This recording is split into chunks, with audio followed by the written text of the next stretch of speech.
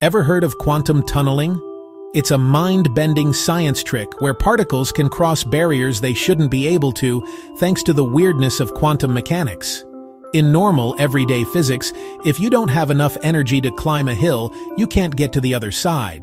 But on the quantum level, tiny particles like electrons behave both like particles and waves.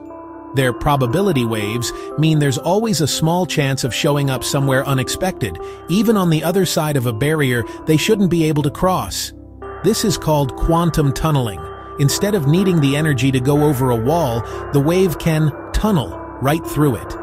Tunneling is behind real-life phenomena like nuclear fusion in the sun and modern technology like tunnel diodes and scanning tunneling microscopes.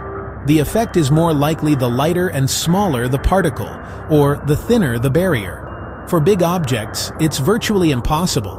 But for particles, it's a game changer that shapes the universe.